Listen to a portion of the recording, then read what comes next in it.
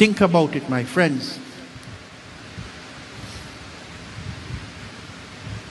We have no good leadership as Indians in this country. In every sphere, everyone who wants to lead only want to lead for their own pocket benefit, not for the community.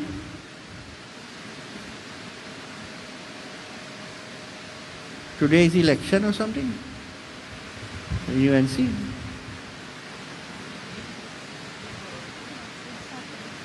I don't like to get into too much of the politics anymore. But I want to tell you something. And who vexed with me, I don't care. Because none of them are giving me a cent. I'm a Pundit and I am looked after by the society. But a Pundit have rights.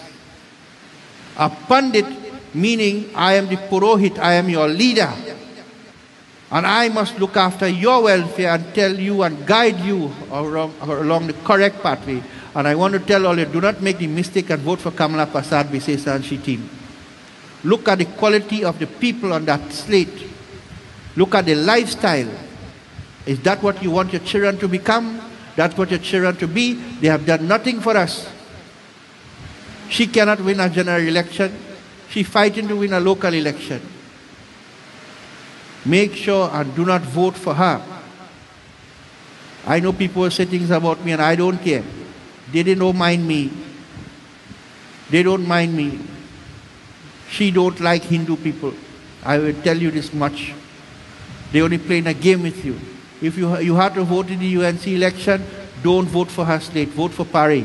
I'm telling you, look beyond everything else and vote for, if you want a chance to win the next election, you cannot vote for her. She has done nothing for you. Because when she was in power, no Indian children get any permanent job in no government work. All they did to Indian children was give them a 3-month and a 6-month contract. Ask them. And I sure you know. And when this government come in power and give their people permanent job, you vex. No, don't vex. That is their duty, to help their own, who support them. Forget the race. And look at the UNC, never helped one Indian person to get a permanent job. Poor Indians are suffering because of the UNC, because of Kamala. Don't make the mistake and vote for she. I'm just giving you this message and I'm gone from here, from that topic. Don't make that mistake.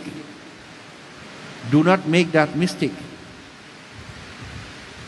Otherwise, more criminals will come to your homes. More poverty will come to your homes. So you're getting a chance. And if you don't take it now, you and your children, including me and my family, all of us will suffer in this country. So we come back to the Katha. The thieves are here.